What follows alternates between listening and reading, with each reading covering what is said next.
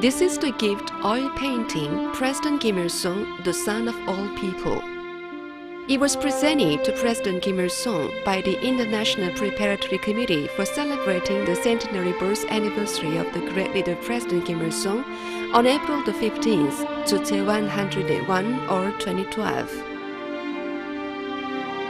Seen in the middle of the oils is a portrait of smiling Kim Il-sung in a flower garden.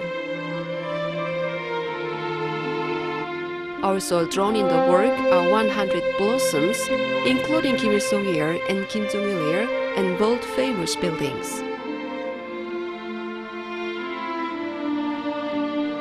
Those flowers and buildings are said to have represented the joy of the progressive humanity, greeting the centenary birth anniversary of Kim Il-sung as a great happy event, as well as their best wishes for his immortality. The gift is 164.5 centimeters wide, 119.5 centimeters long, and 8 centimeters thick.